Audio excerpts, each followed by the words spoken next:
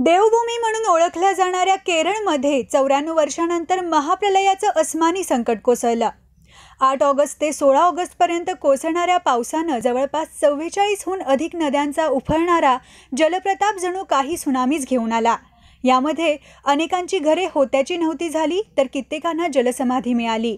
उघड्यावर पडलेली संसार सावरण्यासाठी श्री सिद्धगिरी मठ आणि जीवनमुक्ती सेवा संस्था यांनी सामाजिक संस्थांकडून मिळालेली मदत घेत केरळमधील आपत्तीग्रस्तांना जीवनावश्यक वस्तूंचा पुरवठा केला।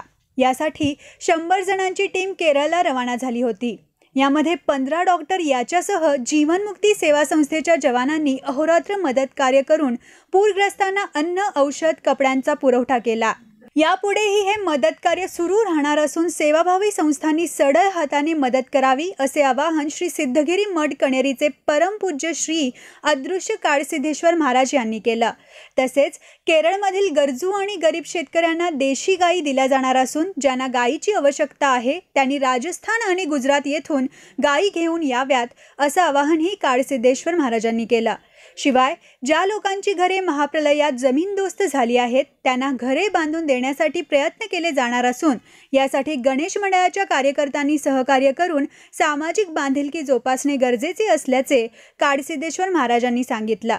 पत्रकार परिषदेत जीवनमुक्ती सेवा संस्थेचे अशोक रोकडे, उज्ज्वल नागेशकर, डॉक्टर शीतल पाटील, पारस ओसवाल उपस्थित होते।